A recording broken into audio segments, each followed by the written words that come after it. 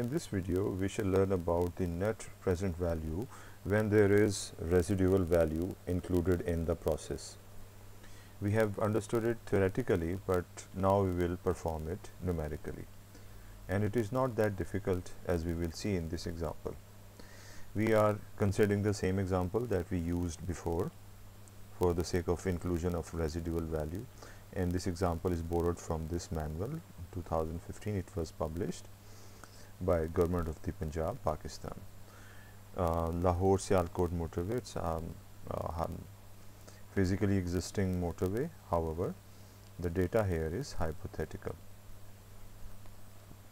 So the discount rate is already given, we don't have to worry about it, it will be 12%.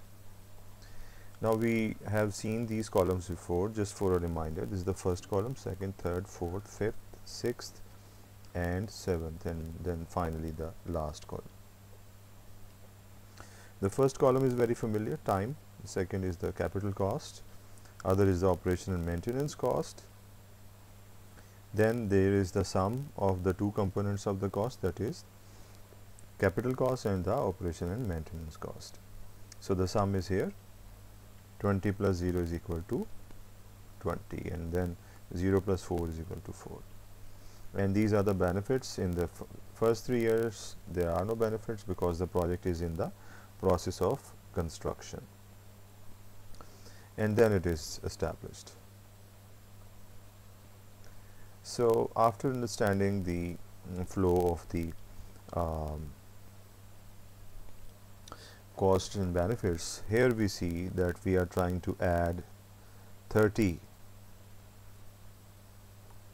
in the benefits, because this 30 is actually the value of the benefits of the salvage value that should be included either in the benefits or they should be subtracted from the costs in the final year. This is the final year. As we know that the salvage value should be treated in the final year. So 50 plus 30 would be 80, and this 80, when difference with this 7, it will be 73.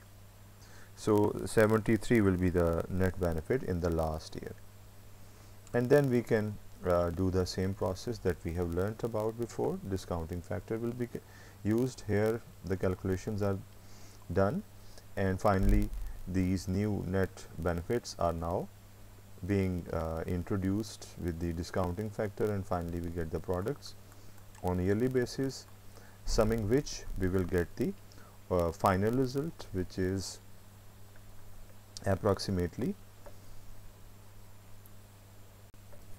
50.8936. So this is the present value in case of having residual value.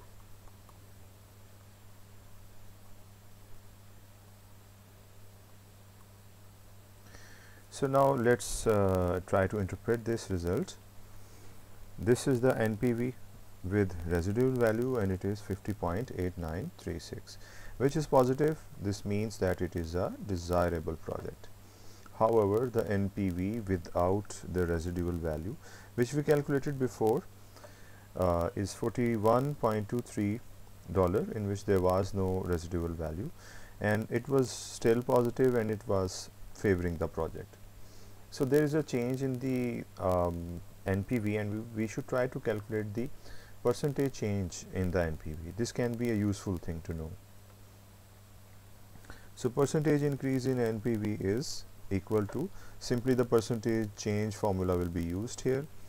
A percentage change in NPV is equal to the new value of NPV, that is with residual value, and the old value of NPV, the difference of the two, and then divided by the original NPV, that is without the residual value, and then multiplied with 100 for the sake of percentage terms answer.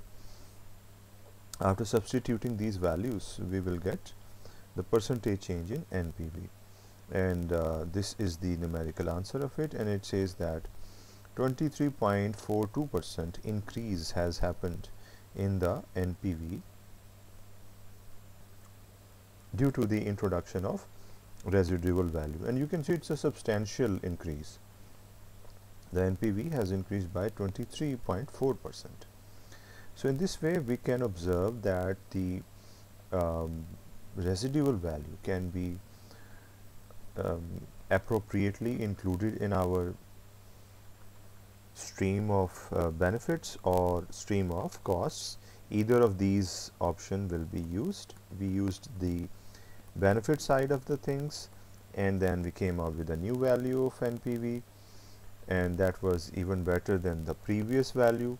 And finally we can calculate the percentage change in NPV, which is substantial, and this can be considered as a substantial effect of the inclusion of residual value in the stream of net benefits via the addition in the benefits column in the final year.